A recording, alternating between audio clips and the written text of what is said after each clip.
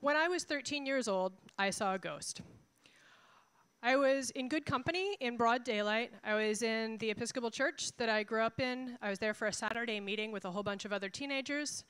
And it was a cruciform church. We were up at the front in the sanctuary looking back towards the nave. And there are big, beautiful stained glass windows along the side. And right there in the middle of the day, through one of the windows came a very distinct flow of mist. In a very purposeful manner, came in up through the open window and then came down and bounced into one of the transept sets of pews where it sat for a moment, making sort of a blob of mist for a minute. And then it turned direction, rose up out of that set of pews, rose high in the air, and settled back down into the center set of pews. And when it happened, I thought to myself, first of all, oh my God. Secondly, I'm standing with a whole bunch of people. Did anybody else just see that, or was it just me? And the girl that was standing next to me grabbed me by the arm and said, "Did you just see what I saw?" So we never got an explanation for what it was. It was a really interesting moment for me because it was my first and only experience with something truly otherworldly and that I couldn't explain. But it didn't feel scary in any way. It felt purposeful and different and interesting, but not threatening in any way. Over time, I not only meandered away from organized religion, I found myself on a path to sort of an aggressive form of skepticism. But at the same time, I kept this really intense interest in knowing what it could have been that I saw, what it was that maybe I experienced, and then reading the stories of other people and things that they've experienced and wondering what it is that could possibly be behind their experiences. And so I immersed myself in literature, the paranormal, the antics of spoonbenders, how could they possibly do it, and mind readers, and read ghost stories by the books full. And I found out that maybe it runs in the family, because at some point, my great-great-grandfather tried to talk to the dead. This is him, Alexander Black, looking kind of stern and authorial late in life. This is maybe a better idea of him as a younger man, but this is the one I was looking for. He was a writer, a newspaperman, and an author at the end of the Victorian period. He was not an enthusiastic fan of spiritualism. In fact, by all appearances, he was a pretty rational guy. But he lived in New York City right at the time that the spiritualist movement really picked up steam. And the heyday of the great spiritualist movement came in the late Victorian period into the early 20th century. And it was a time at which it seemed like the veil between life and death not only was torn, and not only did the dead begin to manifest and communicate, at times they just wouldn't shut up. It was an era with a creative abundance of methods for communicating with the dead, from direct channeling spirits, speaking through mediums. Good catch. Automatic writing, planchettes and talking boards, which most of you are familiar with as a Ouija board. The Fox sisters interpreted ghostly rappings to understand the other world. William Mumler introduced the world to spirit photography, and Sir Arthur Conan Doyle basically declared that absolutely everything was evidence of the supernatural. One of the most popular methods to talk to the dead were spirit slates. There's some variation on the theme, but here's how it works, basically, and this is sort of the story I got coming down for family lore that Alexander Black did. He went to a medium that had been recommended to him, and the medium asked him before he came to the session to write down the names of some people that had died that he was interested in communicating with, to put them on little pieces of paper and to bring them with him when he showed up. And so he did this, and he came to the medium, and he sat down, and she said, take all of those names and all of those pieces of paper and wad them up into tiny little balls and then push them across the table. And he did that and pushed them across the table, and she went through the pile and she said, yes, yes, no, yes, no, yes. And then she took the pile of names with yes, and she put them between two school board slates, two chalk slates, along with some pieces of chalk, wrapped it in a cloth, and they both laid their hands on the slates. And as they did, she summoned the spirits, and there was a sound of scratching chalk in between the layers. And when she opened them, this is what they looked like. These are his actual spirit slates. Amazingly, they still exist. They're in the family collection back east. And they're full of personal notes. There's one from his long-dead mother, Sarah, who died in the 1850s, and another from his uncle, Peter. There's at least one note in which he is referred to by a childhood nickname. I think we can all agree they're pretty fucking amazing.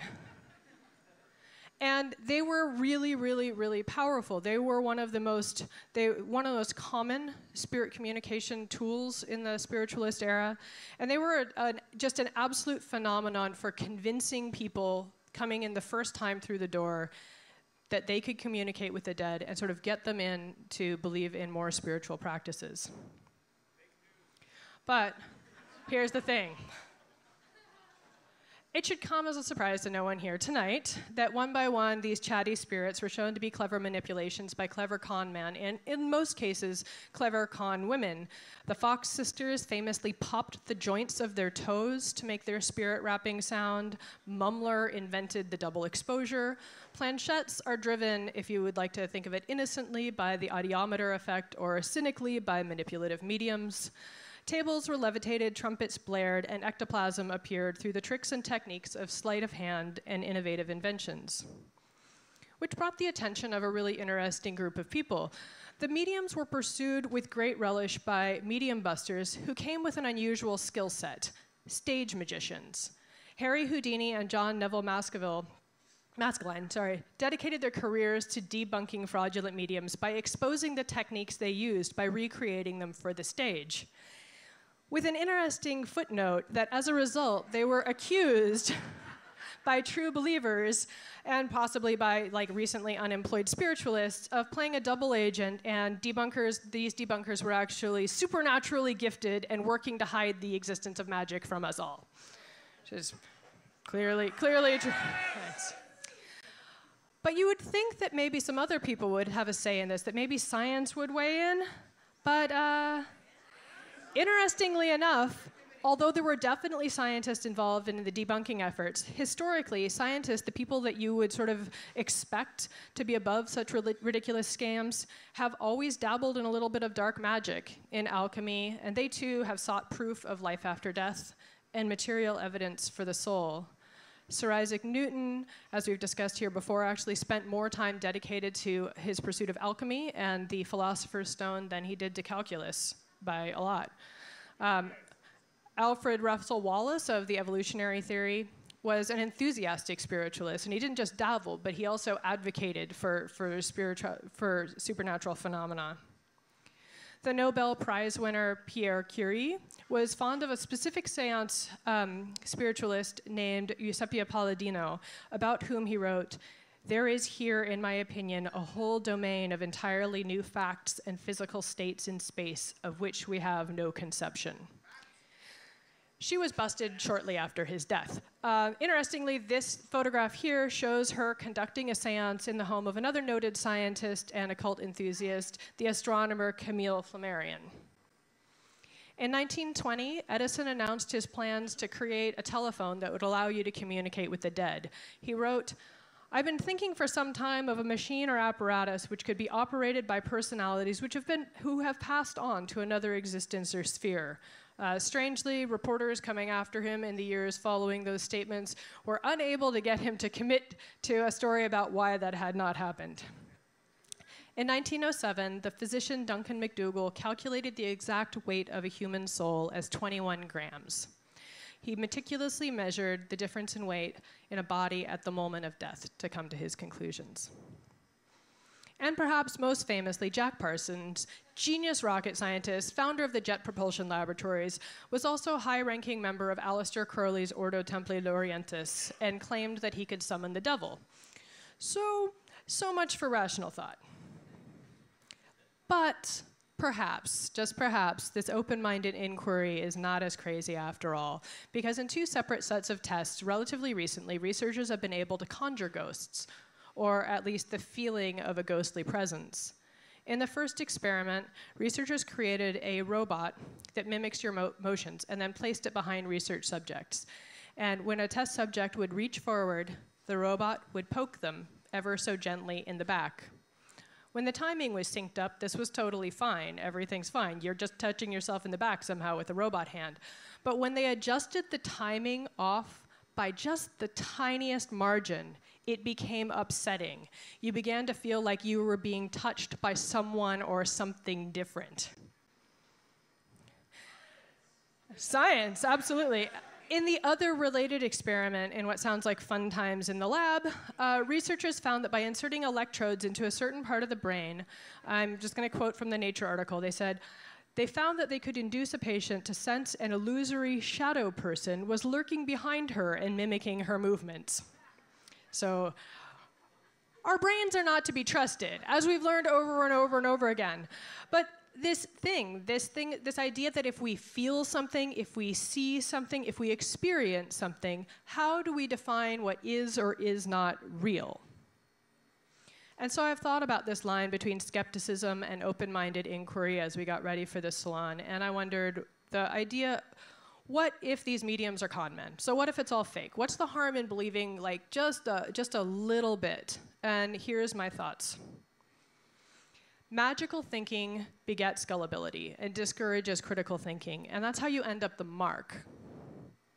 On the other hand, learning to sort fact from fantasy and to pierce the veil not of the afterlife, but being able to see the wires and the gears that are turning in the background, to recognize the pop toes and to see the cheesecloth and know when you're being manipulated, that has real practical value.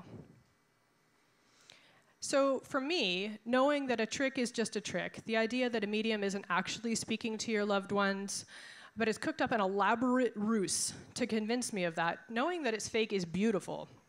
Falling for it, or allowing others that we care about to fall for it, is to take advantage of the credulous, to exploit their grief and their longing for loved dead ones for profit, and that's wrong. If science continues to keep unraveling the mysteries that make us, of what makes us see things and hear things and experience things, if they can tell me what happened that afternoon in the church where I experienced my ghostly visitor, I would feel that same sense of awe at understanding what was going on. I would marvel at the moment no less. To seek the truth and to unmask the dishonest is not the same thing as pretending that we know everything. It's to be part of a continuum out of the dark towards enlightenment, and there's no way to know what wonders we still have to behold.